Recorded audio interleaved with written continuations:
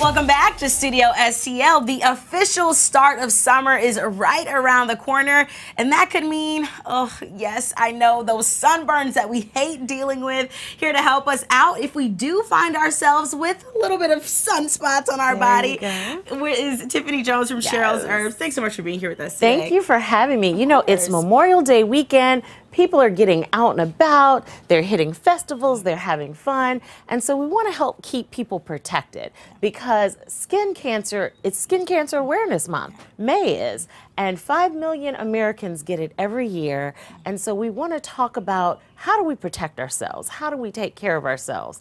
One of the things you've probably heard plenty of times is our skin is our largest organ. It is. It's our integumentary system. That's right. We got to take good care of that organ. And so, you know, that means drinking water. That means taking care of it with things that we have. So we have a few things that I want to share with you that are important. Yeah, she's excited because she's going to try them out. So, but things that will help your body. So let's first talk about the After Sun Blend. This is something that's truly popular. It just has 2 simple ingredients. It has aloe, it has lavender in it. I'm gonna let you try it. Oh yeah, do you wanna smell it? Yeah, and you can definitely try it on your skin. It is, yeah. The great thing about it is very soothing. It can be put on the face and the body. Perfect, there you go. And the face and the body, can you smell the lavender in it? Yes, it's so soothing and relaxing. And the lavender is great for healing the skin as well, helping to repair, and the aloe is cooling. And so a lot of our customers put it in the refrigerator, they keep it cool. If you get sunburned or anything like that, you can rub it on there, and there it helps to heal that skin. Can you use it after the sun, or do you have to use it on just a sunburn? No, after the sun. You know, you've been out all day, the kids have been out all day. You want to make sure that nobody wakes up the next morning and is like, Mom, I'm burnt, I can't, you know, and so you use it after you come out of the sun. Start the healing before you even realize you have a sunburn. It's very important. What else do we have over here? So here we have our jojoba cream. So now I know on this hand we put the After Sun Blend. On this other hand, maybe we can try the jojoba cream. I did put jojoba. Yeah. It's the consistency for me. And it's just a little bit here. I'll take some from your hand too. A little bit goes a long way. It is great for like healing with the pores. It doesn't clog anything.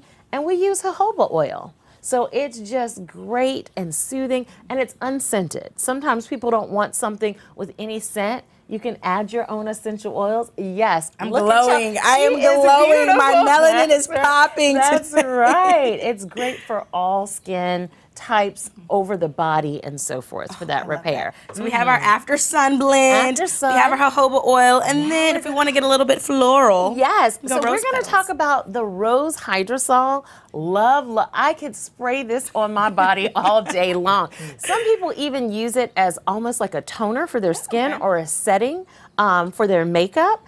It is great because it's considered flower water. So you can spray away and just see how it feels to your skin. There you go. Ooh, it smells amazing. Yes, that's maybe one more spray. And so rose is great. Flower water is like an essential oil, but it's the water from it.